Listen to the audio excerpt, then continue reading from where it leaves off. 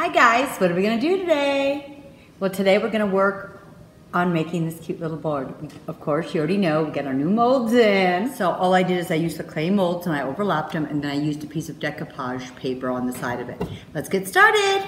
I just did a whitewash over this board, and I'm just going to put this aside for a second.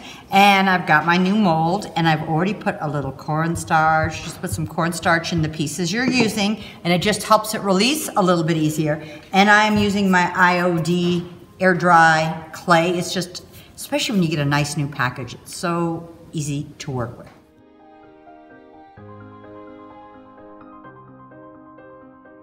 All I'm doing is just pushing it against the rim. I know a lot of people use little like spatulas or tools to make the back smooth. And this piece is gonna be layered, so you're gonna be bending and moving it a little bit anyway. What you really wanna make sure is you've got your nice edges. That's what's nice about the microwave. And if you're using this clay or any air dry clay, you need to make sure you keep it sealed because it dries out very quickly. And what I always say is roll the mold, not the clay, and you see there it goes, it just pops right out. Now let's do another one of those. We need 2 of the big ones and 2 of the small ones.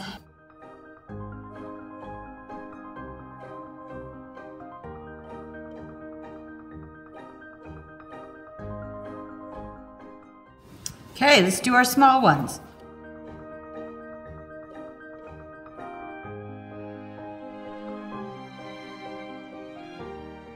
I'm going to do the 2 big pine cones.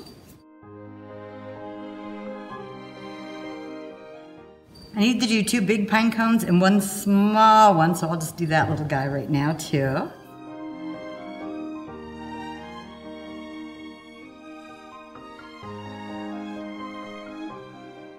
And let's do a poinsettia, and I think we're ready to put it together.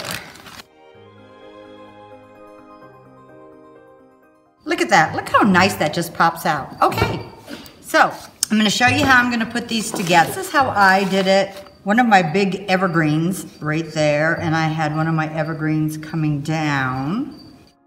And you really could just play with it to see what you like. You wanna be careful because they are a little fragile still.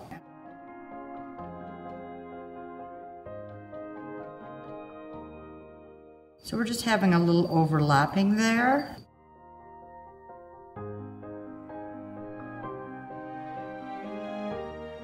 I'm gonna line them up first before I glue them down, just so I know where I'm going. So now, if I've got it where I think I like it, and I'm gonna start from the bottom ones first and glue them down. And I found with this, it's easier to glue these down when they're wet, especially when you're overlapping, because if they start getting too dry, you're not gonna be able to manipulate them very much, or they'll just break or start cracking.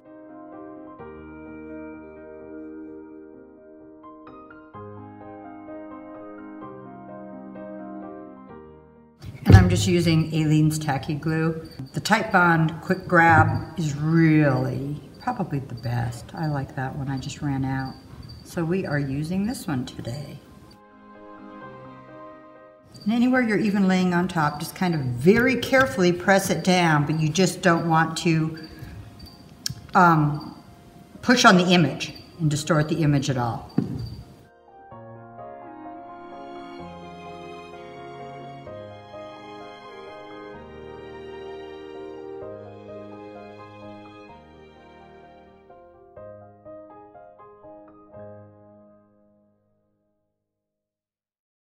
So when you're putting your glue on the back of these, you need to be a little bit mindful that you have tiny little sliver edges that come out. So, and you don't want to break those. So just be really, just be mindful of that when you're putting the glue on and pressing them down.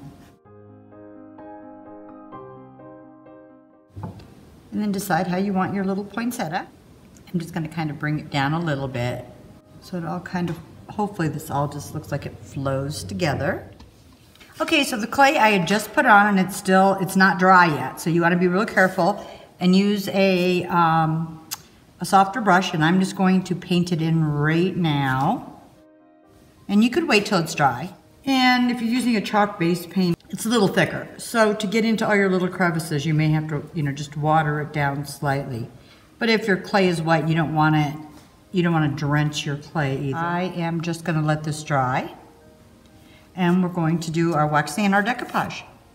Instead of using this cute girl, you can see it came out of this paper and I just cut her head on there. I think I'm going to do a bird and do a different one, but you're going to get the same idea of what I'm doing. So no matter what image you use, I'm just kind of lining up where I think I might want him, and I want part of the branch in here, but his head in here. So all I'm going to do is kind of just do a little crease so I know what room I have to work in. And I'm just going to use my paintbrush and just a little bit of water. And the paper I'm using is a little bit heavier, so it doesn't rip quite as easily. Let it soak a little. I'm really good. I'll save these birds here and use them for another project. Okay, I think I'm going to go around there.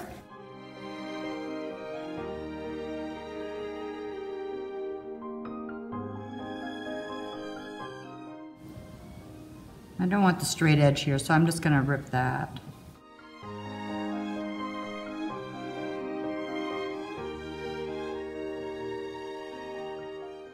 I'm going to just decoupage him on here, and it's going to look like the branches coming up from the bottom.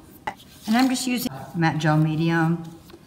You could use any type of decoupage medium that you really like using. So I'm just going to do a wash over this. This still isn't completely dry, and it'd probably be better if it was completely dry, but I think this will work. And I'm using some burnt umber, but so it's just like a darker brown paint, but you could use whatever color you want, mixed with lots of water. Just kind of get this on everywhere.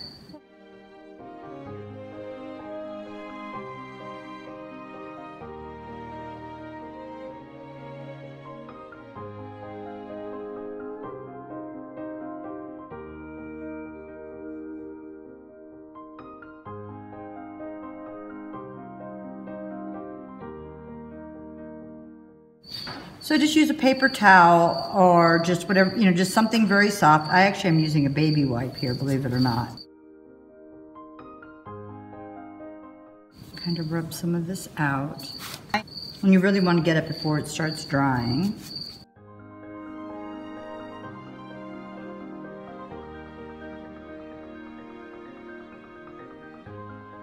So now that I've got the wash on it, I lightly sanded around, and I may have sanded a little much off the bird, but we're going to see how it comes out with the wax. So I am just going to wax this with the clear wax first.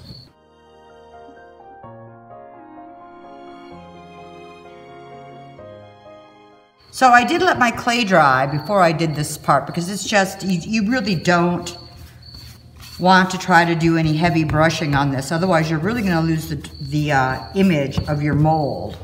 You're just going to squish it down. I'm adding just a little bit of dark wax here and there.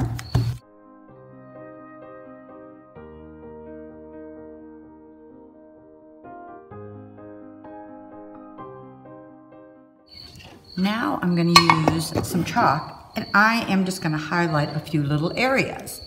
So this one's a little darker than my other one, so I think just very lightly, since this clay is dry, I'm just going to do just a really light sand.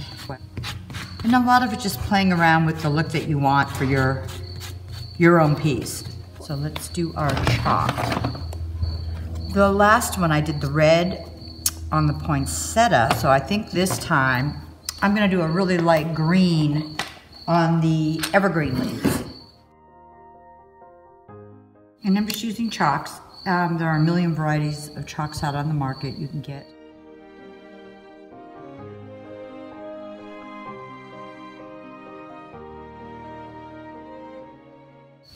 I did wax this, but I still want a little darker edge, so I am little black edging with the little black ink. And then when it's set a little, I know people don't usually poly over wax, but that's what I do to get my shine. And I'm just using just a shiny gloss sealer. Actually, it's just polyacrylic. Okay, just let him dry. So my other one had some script on here and that just happened to be on the paper, but I wanted something else added to him. So I'm just gonna use this little bit of transfer.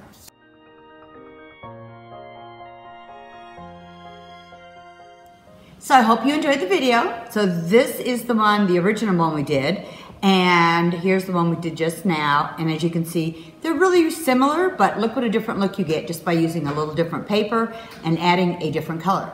But whatever you do, have fun.